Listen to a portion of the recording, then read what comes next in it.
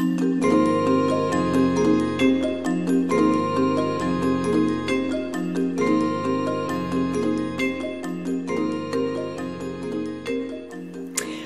name is Donna Thomson, and I'm the author of a book called The Four Walls of My Freedom, Lessons I've Learned from a Life of Caregiving.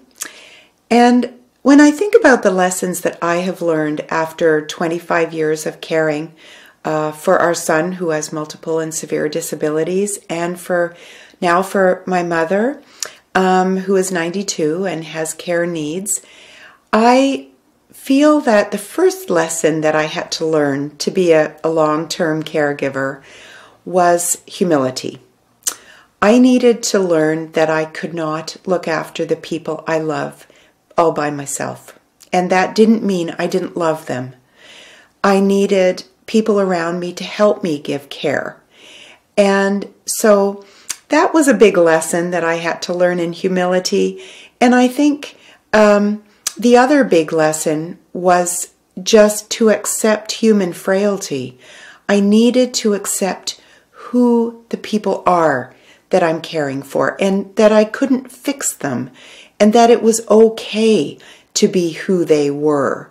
And that sort of is a big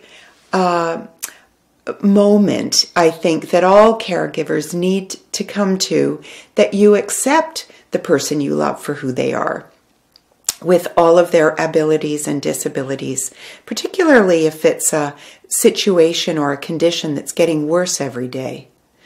So I think those are the two big lessons in caregiving that I learned. And sort of the icing on the cake is to be grateful for every moment that you have, and to make a decision not to see your life as tragic. And so there has to be something to be grateful for every day. That's not a Pollyanna idea, that's a real idea that it takes to survive a long-term caregiving situation.